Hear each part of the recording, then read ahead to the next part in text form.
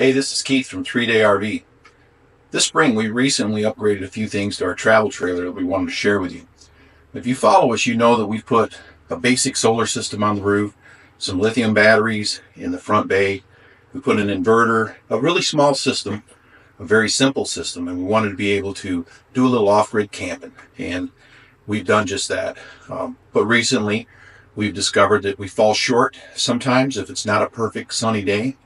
And so this spring we upgraded and we added a few extra things, a deployable solar panel, and we also put in a new charge controller with a side port so we could easily fold this panel out, plug it in, and it adds to our total power capacity at the end of the day.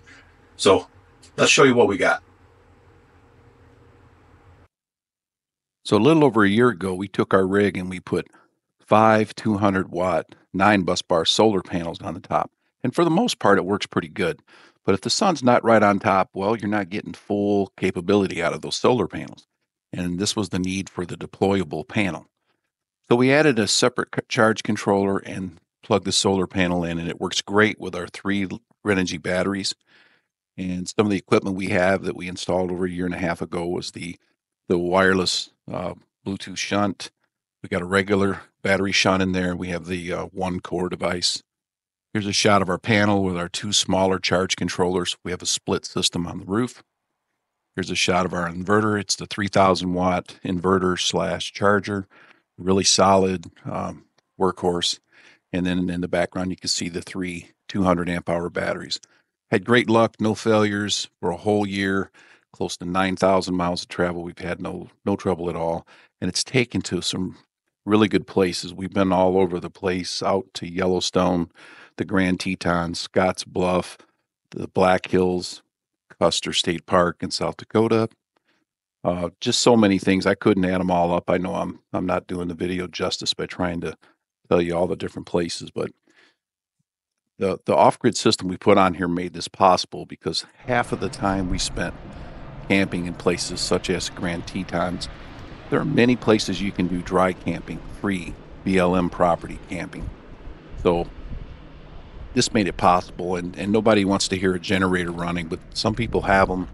We're hearing more and more that some of these parks are putting in no generator sections in the national parks.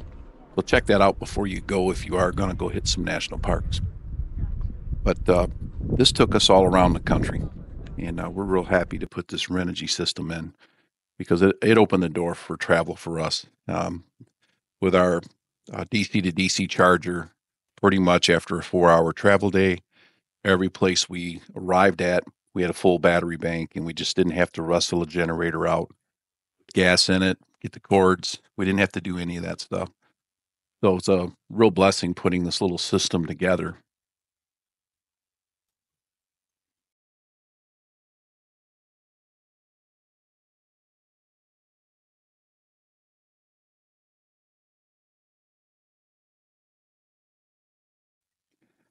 So because we went dry camping, we were able to go see some other places, and we saved money on camping costs that offset the cost of the fuel. So it was win-win.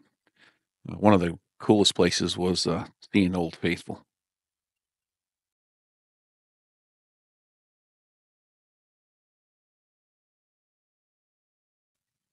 My favorite place certainly was around the Wall, South Dakota, and Custer, South Dakota. Those places are just phenomenal. I can't say enough of good stuff. Friendly people, great places to camp. The wildlife is tremendous. So here's a shot of our actual charge controller we added. It's a 80-amp Rover. We put a convenient side port so we could quickly and easily plug in our deployable solar panels into this port, and it instantly starts charging.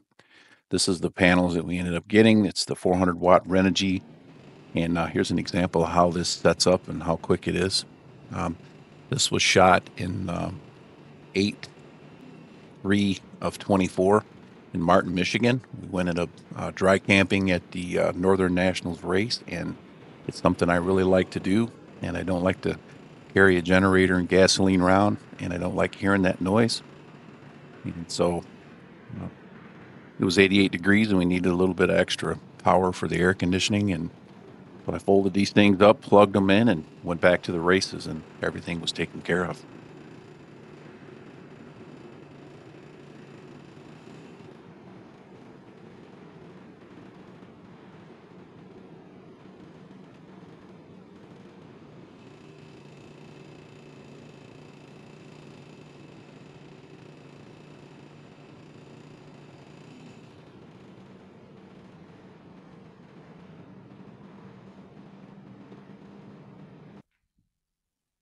So like many of you, when you get a product, you're going to research it a little bit. And if it's got bad reviews and it seems a little bit rough to use, or it just doesn't make sense to have it, or maybe the cost for the convenience really isn't there, this is a really good deal.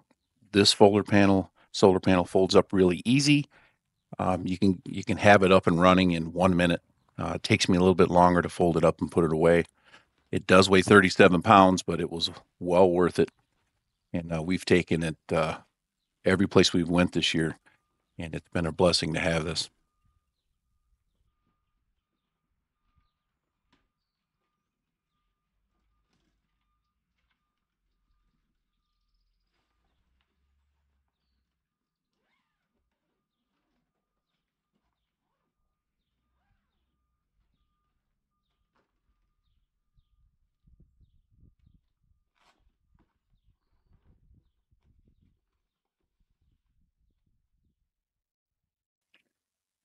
So I wanted to show you the screenshot from Amazon where you can get these. I happened to catch both items on sale, so keep a watchful eye for that. And the goal is to be unplugged and get outdoors.